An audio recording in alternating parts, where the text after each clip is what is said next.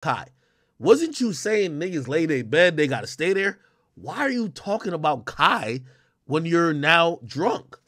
Oh, okay. I know why. Because the fucking industry has told you you cannot diss Kai. I'm telling y'all as a fact.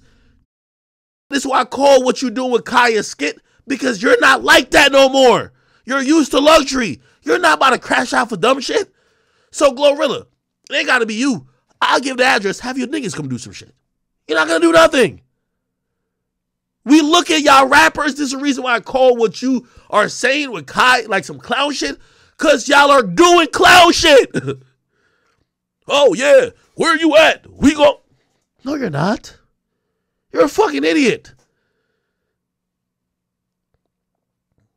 Fuck is you gonna do? Nigga, I will DM you this voluntarily. Nothing will happen.